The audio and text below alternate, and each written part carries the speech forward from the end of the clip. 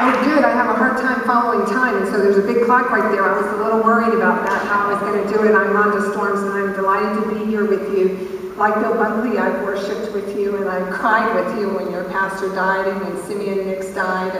And I'm so glad to see that the Lord has restored the years that the locusts have eaten, and you all are doing such a great job, so I'm glad to be here. I'm a sitting state senator, and I would have been cruising to an easy re-election. For my last 2 years, I was term limited out, and it came to my attention that there were shenanigans happening at the Hillsborough County Property Appraiser's office, and I was very concerned as a Republican that Republicans would allow that to stand and that we would stand silent when those sorts of things were happening.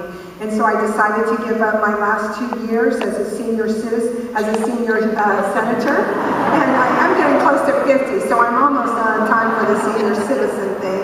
And so I decided to give up my last 2 years as a senior senator and to come back here and to clean up the Hillsborough County Property Appraiser. If you haven't been following the news, you know about the business with the Human Resources Director, with the porn, with the affair. You've seen it all in the headlines. You've seen the lawsuit, and you know that that's going to cost you about $600 grand. You know that because that's what Kevin White's lawsuit cost us.